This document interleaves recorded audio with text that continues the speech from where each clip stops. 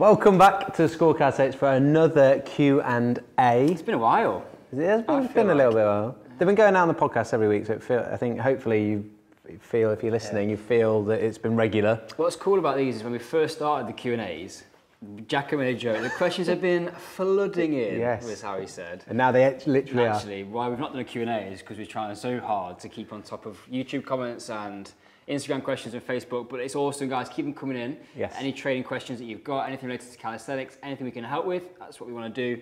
So keep sharing those thoughts and asking questions. Yeah, so wherever you're hearing this, whether you're watching it on YouTube or it's on social, whatever, just comment there or you can email us directly. And today's Q&A theme is, so we're trying to theme them now a little bit, so is around learning new skills. But before we get stuck into that, I've got an icebreaker for us. This is exciting. Yeah, Tim doesn't know what it is, just like let's go. Just because I've started using a new emoji, and I wanted to know what your favourite, what's your favourite emoji at the moment?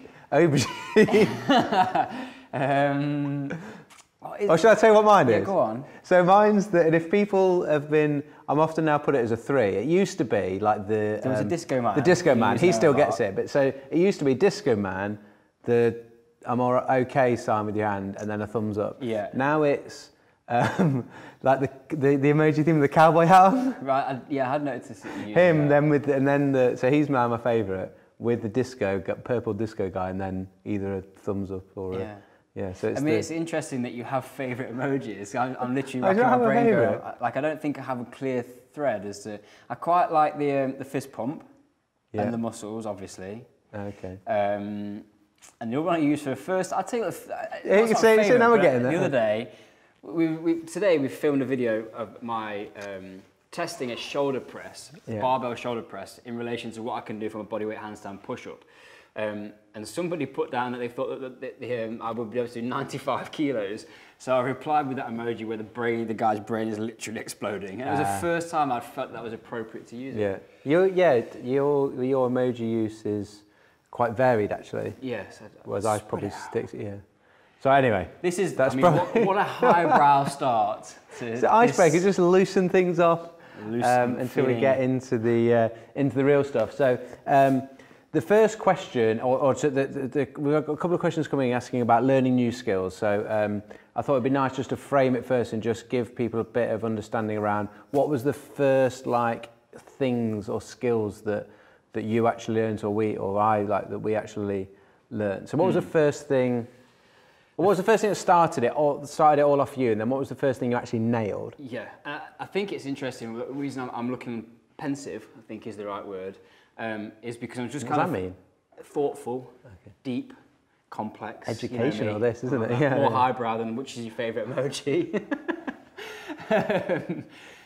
I think I never started out with the intention of learning a skill. I think that came as a realisation of what I was doing in the process. I knew that I wanted to move in a new way, but I don't know that I specifically attributed that to a skill acquisition process, and more about I want to be strong enough to be able to do a handstand. And then realised when I embarked on that journey that actually there was a big skill component that I needed to learn. I needed to teach myself to move in a different way. So it was handstand for me because of my shoulder history. It was about, if I can handstand, that's going to give me some confidence that I've got a stable shoulder. And at the same time, I started playing around with the back lever because I just didn't know where else to start. Like, we literally, my calisthenics journey started with a lot of probably how other people's has done, is I Googled something and that looks cool, I'm going to try and work it out. And I could skin the cat already, and then I realised actually I couldn't connect the strength together, and just kind of fumbled around within that until something clicked. But I think as I've gone through now, being able to do some of that stuff with the handstands and back levers and other things, I get hungry for the skill acquisition process. I talked about it in a blog that's going out called Play is the Highest Form of Research.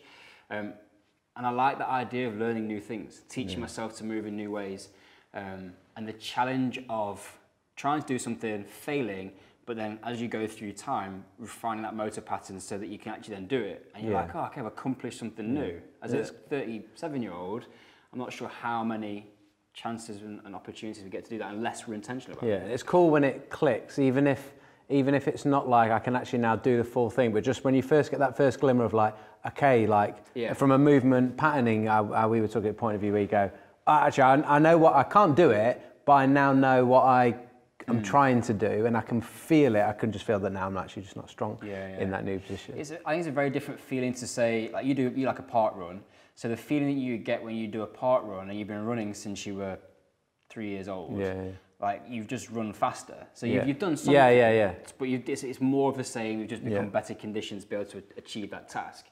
Whereas it's almost like going back to basics of like, my body doesn't know how to move in this way, so I'm just going to go and try and do something. And like I say, when it clicks, that's cool. Like it's exciting that you've all of a sudden you've unlocked this new thing that you can do, and you've taught yourself something completely different. I remember watching that first Frank Madrano, I can't remember what the title of the first Frank Madrano video, and being like talking about new ways to move or ways to train, but being very much like how strong for your body weight that it looked and what it could actually do with his body.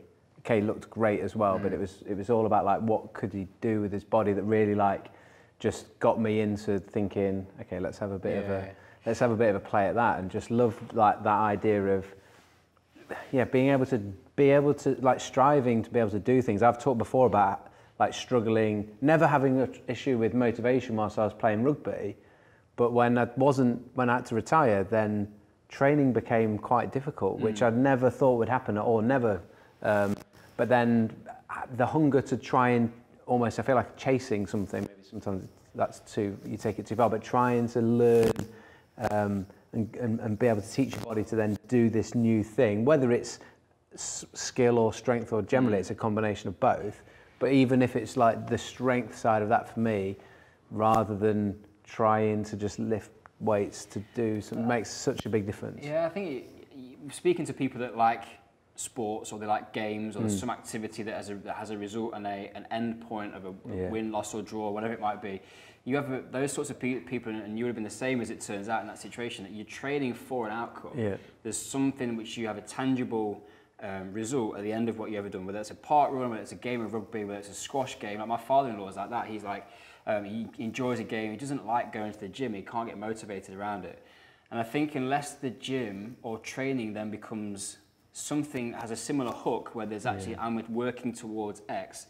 So it might be that people get into the gym and then they find powerlifting, and the appetite comes because they want to put more weight on a bar and see what they can lift. Cool, that's good, but it comes that's a capacity type thing. Yes, there's skill in lifting, but once you can deadlift, you can deadlift. You just then got the different strength adaptations to try and do that better. Whereas what I think is different with the calisthenics, and what, I don't know, speaking on your behalf, but like ticks boxes for you and me, is that there's always something new. There's a tangible thing to challenge, and it's you against your current functional state. Not that that's static, but you're competing against yourself to be able to try and push yourself to do something else. Which is, I think it's just a different way, but it creates some, I wouldn't say addiction, but it's attractive. Like to want to be able to see what else can I do. If I can do this one thing, well, what else can I do? And being inspired by other people doing stuff and going, actually, they make it look so easy. Can I actually get to that point where that looks easy for me as well? And something I've never liked doing is giving up. So like once I've tried, it's like, well, I'm going to try and do X. And you start going down that journey like I don't want to, even no matter how hard some of the stuff is that you're trying to do, don't actually want to give up on it anyway. And I think for me, like my interest as a sports scientist in strength and conditioning was when I discovered the gym and I was training a lot. So when I first started training, I don't know if we've talked about this much before actually. We first started training when I was in Australia, and a friend of mine called Nick came over to visit from America, and he grew up in American sports, and like he knew the gym and he had like great opportunity. He's like, let's go to the gym. And we literally did like bro split training for about a year, like, and just, with my first exposure, I think I was 62 kilos when I first started. 60, wet through. Light. That is light. I remember weighing myself on the first day of the gym. I'm small, I got a small frame. It was like 62 or 64, but it was definitely in the sixes. It was a 60 involved. It was a 6 involved. So we went through this process just like, okay, we're just going to do hypertrophy training. We've got to know what we were doing. Like it was just chest 3 times a week and then whatever else you could fit in. But when I came back to the UK and I started getting more involved in strength and conditioning, my appetite for training was all focused around actually using this as research now. Like I enjoy training because I'm learning all the time. It's never really been for me go to the gym because it's lifting weights. I think there's always something else involved. But off topic on skill, but still just understanding what the motivations are and what gets you excited about training and why do you push forward to go and do whatever it is that you find enjoyable. Yeah, and understanding that about yourself is useful. And just as I was saying it out loud then, that I've never really thought before, like why I actually didn't realise that that's what my motivator was. I just thought I loved training. So yeah, imagine me playing rugby at 62 kilos. I'm sure I was 62, was it 64? I don't know. When I first, my first like professional game of rugby, I was 72 kilos and I did a backwards roll and I tried to tackle somebody that just bowled me over. Fun times, fun times. Anyway. So, on to the more structured questions, Jacko. Yes. What have we got from the community? From you guys out there, and thank you for all these questions. We're just trying to sift through the ones that are going to give the most value for everybody. So, this is from Instagram, and his name is Andy Romano, which Andy simple, Romano exotic. Something like that. He got the free beginner's guide a couple of months ago. Good man. Well done. It's free on the website if you need that. And he's been using it well. He's done well in his frog stands, as you can see in his profile picture. I like it. I was like, check me out. So well done for that. And so obviously he's got the bug for it. But he, on this theme of learning new skills, he wants to learn new things like the back lever. You talked about was your first thing that we sort of nailed. As well as things like handstands. As he's been going to the gym and he's worried, or he's got some trouble around understanding, does he need to do weights to supplement the strength gains that he seems to understand that he knows he needs skill and strength, but he's asking, does he need to supplement his calisthenics with weight training? He says he's been doing a bit of research, but there's nothing clear out there for him, or he's a bit confused about that. And I think that I'm sure you can clear that up for him. I feel like I could open a can of worms on this subject. Keep it, yeah, we can. In short, no. So, I'm going to try and layer this up a little bit. Weight training potentially has a benefit for calisthenics in that you are increasing the muscle's ability to be able to produce force. So you could do lat pull down because you could rationalise, give you a benefit for your muscle up. Yeah. Or pull-ups or whatever it might be. The difference being that in sports, we'll talk about something, we use the phrase transfer of training effect. What that means is in the gym, how easy is it for me to transfer the physical attributes that I've developed as a result of a strength and conditioning program into sports performance, which could be rugby, swimming, or athletics. If the gym and S&C work isn't giving us a transfer of training effect, the athlete's not improving, therefore the gym program is not providing the level of support that it needs, unless it's creating things like robustness and decreasing risk of injury, which is of value. So, because a pull-up is quite different to a lat pull-down, because there's a lot more stabilisation required through the integration of the kinetic chain or our movement system. You've got to start to think about multiple joint stability. I'm no longer just sat with my hips supported on a bench and just using my lats entirely. When I'm hanging from a bar, I've got to try and link those two things together. Do we get as good a transfer over from lat pull-down into pull-ups? Question. I don't know. Like, you're gonna have to. It's one of those things you're gonna go through. Yeah.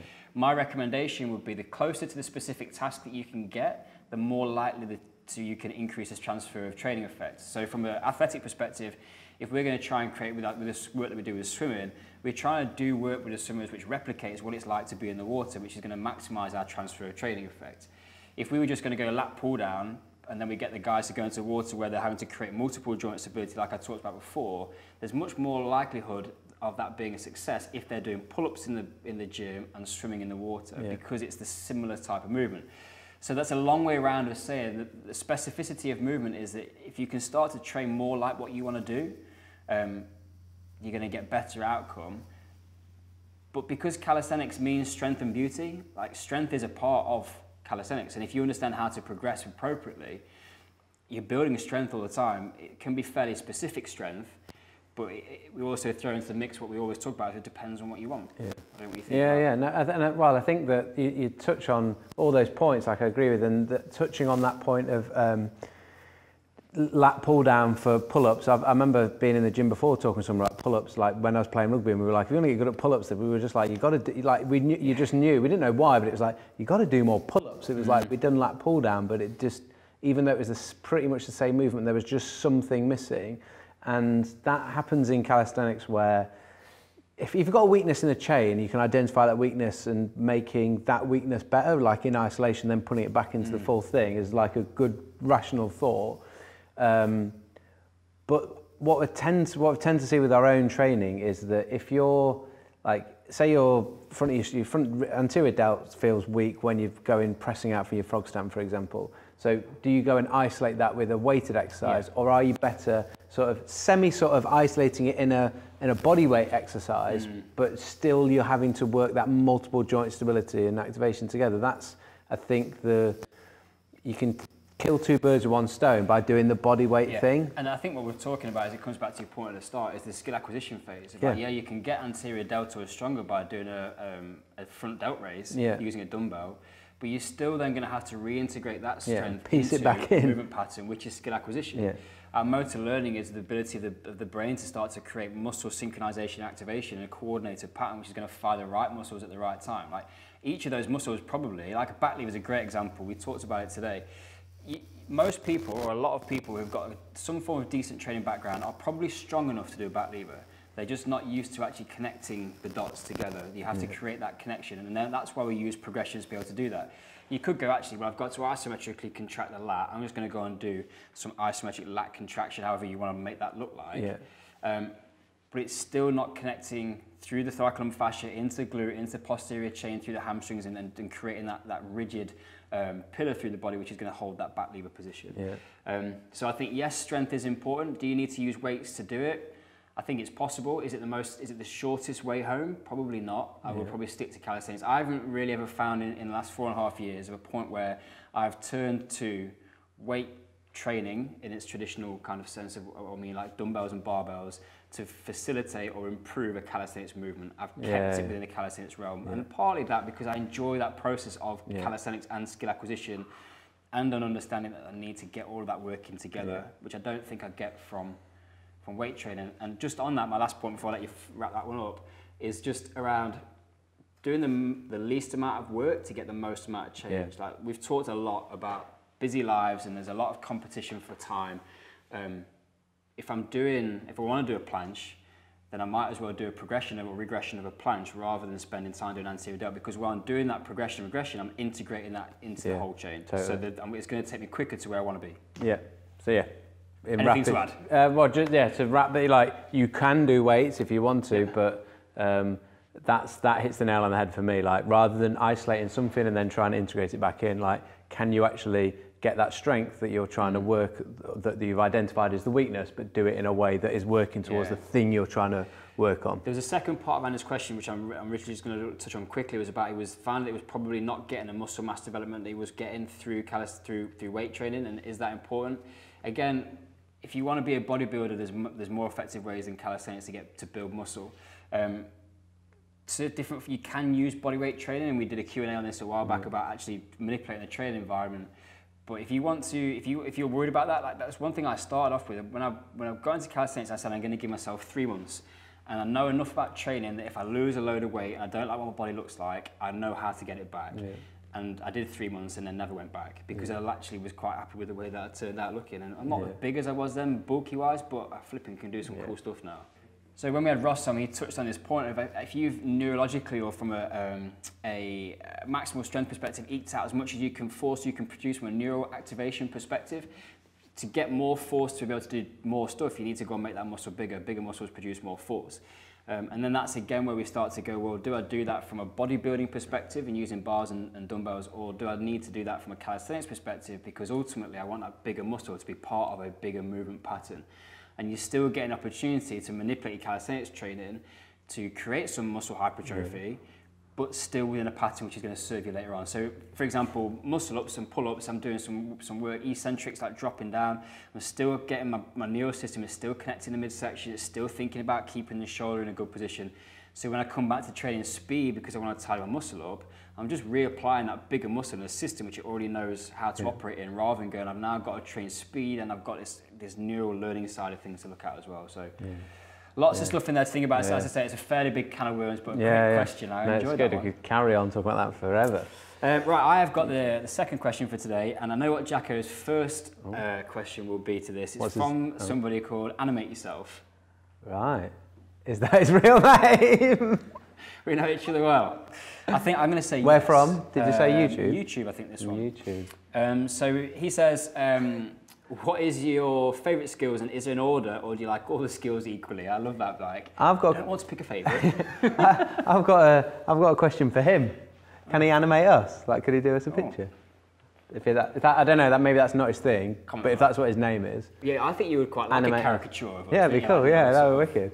If someone wants to draw some pictures, they're like animated caricatures of us. Just nice. Yeah. I've got a rude question actually that we can maybe finish with. Okay. Sorry, I was favourite skills. Favourite skills. Order of preference. Calisthenics wise. Or is it like Or is it like? I can wiggle my ears without touching them. No. Is that your favourite skill? Cracky, we need to change. Favourite skill. I don't know. It's probably handstanding. Like something handstand related. Do you know why I think that is? Because I would probably say the same. Handstand has got so much capacity and depth for change. Whereas when you can do a back lever, you can do a back lever. Yeah. Like if you want to do a single arm back lever, then you've just got to get ridiculously strong in there. And you can start your legs up, you can lower down, and you can if you're that sort of person, you can change your hand position. Use your feet to walk up and down. That's not really me, but if that's you can do that sort of stuff. But it's in and around the same thing, and all of those things come as a result of, just like you say, you just got to get stronger. Yeah, there's no real skill activation or skill acquisition. Yeah, once you've developed the movement pattern, you've got that connection. Yeah. It is then, whereas with handstand, you're constantly challenging the balance, the proprioception. What I find amazing about the handstands is hands on the floor, completely different to hands on parallel, and then completely different to straight arm. They don't feel like there's a great deal of crossover at all. Like the straight bar handstand, even though I can go comfortably off the floor, is hard because you're having to now activate and find your balance in a completely different pattern. Even just turn your hands out a little bit, and you just lose that like front portion as well. But I would definitely say the same. I think handstands for me, because I have a lot of fun with the handstands. Like you can tiger bend and you can forearm stand, and maybe it's inversion rather than handstands that I'm interested in. But you've done loads of work on like elbow levers and stuff, which again is linking these transitional things together. And you can go forced, like you can hold that static position like in a handstand.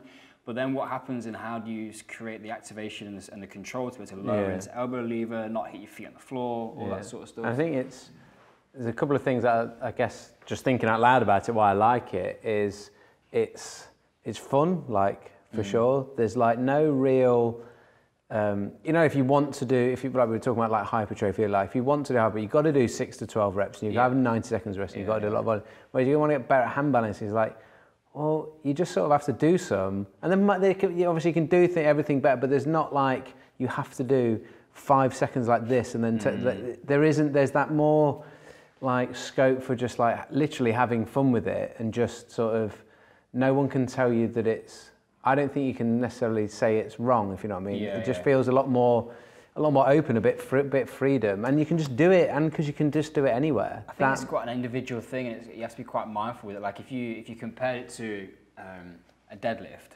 like a deadlift in many ways is a deadlift, and it's very similar for people, and everyone's trying to achieve the same thing, and it's a fairly, once you've got the movement pattern, or you can create the right shape, it's a fairly simple process.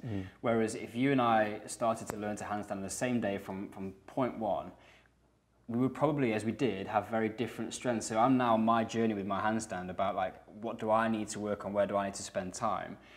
Where yours would be quite different to that. You don't get such radical changes when you're talking about more I'm going to call them standard, and it's not disrespectful, it's just what I would see more in a gym of like deadlift, squat, bench press. There's far less variability, far less freedom within the movement for it to be an individualized process. And that's what I like about the mindset of like, we talk in handstands particularly about being present in your practice.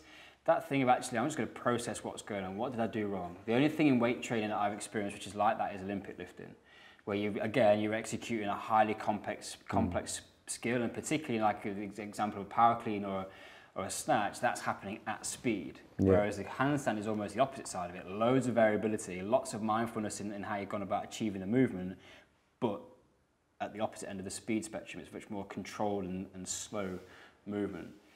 So I would think that, is there anything that you don't, like skill-wise? Well, I just wanted to shout out to the human flag. And I was going to ask you about that.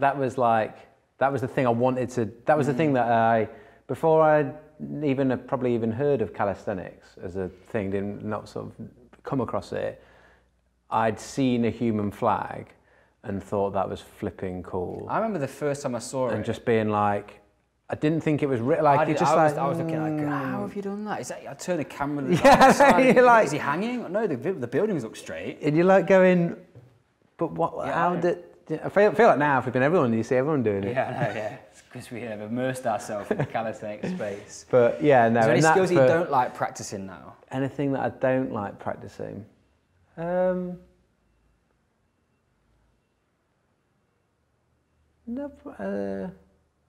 Just things that are hard. Yeah. I think there's still some stuff around like trying to do stuff which is challenging both from a skill perspective and a strength perspective, and the realization at those times where I'm not strong enough or skilled enough to be able to do what I'm trying to do. That can sometimes be demoralizing. Yeah, and I think that's it with calisthenics, is like you get some wins and you put a few things in the locker and you go, I can do some cool stuff now. Yeah. But there's always an opportunity to find yourself at the bottom of the mountain again, going, flipping heck, I feel like a beginner. Yeah. And I think that's probably one thing which has kept me so engaged with it, and I can see long-term staying engaged with it, in that there's always something which is going to make me feel like I'm challenged. Yeah. Which is again different to what I've experienced in years gone by from a weight training perspective. Is it's the same thing. I'm just going to put more weight on a bar. I'm going to lift it more reps, or I'm going to change the speed at which I'm going to lift it. Like it doesn't have the variety, and I don't think it challenged me in that sense, because I was never driven by, I just want to be the strongest guy in the gym, because I started out at 62 kilos. It's never going to be how are you going to be the strongest guy in the gym? Never. You could do like under 65 kilo strongman competition or something. I used to work as a scuba diving instructor, and there were some photos of me in Australia before I started training, and I look at myself and go, crikey, look at that 9-year-old. It's like 20 years old. A pasty white 9-year-old with no deltoids. We need to dig those out for Transformation Thursday or whatever. Oh, yeah, here's a transformation. It's called puberty. Which didn't start until I was about 19. That's why I've got a baby face, because I actually didn't start puberty until I was late on. Younger than Dave. Not true. So yeah, I think what is my favourite in all terms of preference, I like the opportunity that lies in front of me of just learning different stuff. Yeah. And I don't think it's that which I like most, rather than being that manifested in any particular thing. I like that. For my final thing I like that you get strong doing it.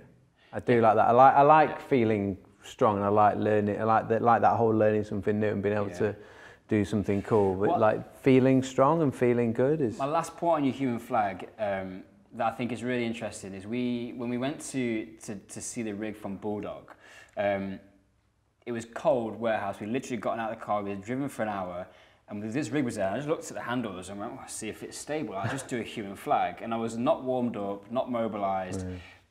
But that's a testament to the skill acquisition process. Your body just knows how to move in that way. It can activate the right muscles from cold sit on the car to doing a 20-minute warm-up and going, and that's what I like. I like one of those things that just I can just do a handstand too. All right. Yeah. Because there was a time when I literally had never put my hands and tried to balance before. Yeah. I think. And if you're on holiday and want to take a cool photo somewhere, then you have to have that in the locker, don't you? Exactly. Because you might. Someone might request a flag or a handstand anyway, on a rock, on the tree. Yeah. I remember stopping. I was doing downhill mountain biking in Thailand. Catherine loved it. Catherine, hold that. I reckon that I could do a flag on that tree. Helmet on, still it was like the arm pack, elbow and all that on the tree, and an American woman going. I think she may have even sworn. It was that impressive. Yep, guilty as charged. I said. I don't know I think that is the natural conclusion. I don't think there is anything else in there. Do you want the naughty question? Yeah, give us a bit of Bluefoot Dads at the end. If you've managed to listen to all of that rambling, you're into something now, aren't you? I think we've moved fairly quickly, but anyway. Ines de la Hoya, a YouTube question, says, can you demonstrate in the nude so we can see how the muscles work? And she adds... Any particular muscle you're interested in? She says, that'd be so helpful. Thanks. So a genuine question, maybe? Yeah, well, it was genuine in that I copied it from YouTube. I'm gonna say no, but I've seen someone before. I forgot what his name. Athletex. Yes. Who's a physio doing S&C, so he's got a good YouTube channel, and he's flipping ripped as well, and he's older than I think both of us. Well, not like, so he's done something before where like he's ripped enough that you can literally see, and then he'll like draw on sort of the outline of his deltoid or whatever, and then do something, and to actually see it working, it wasn't actually that. Doesn't sound, the question sound, I think the question potentially sounds a lot worse than maybe it is. But I know that we're probably not going to do that. I feel we could do something similar to that if we got a fake tan. Yeah, probably too. I'm too pasty for I'd like such to do it with clarity of definition. Glutes. That has brought us to a rather odd conclusion. Let's move on quickly from that. Yeah, thanks, Innes. We're going to say no for now, but we appreciate it. Put it on the back burner. Yeah, if we get short on content, and one day you turn it on, you go with no clothes on, you'll have known that we've run out of good ideas to talk about. If you have any other questions, please do ask them wherever you tend to find us most easily, and we'll get them answered in a future podcast. Thank you for watching and listening. Until next week, and after we've had there's been a Christmas today. I kept stealing his thunder, so I'm going to let he was cutting my grass. Come on, tee it up, go on. Until next week. Class dismissed!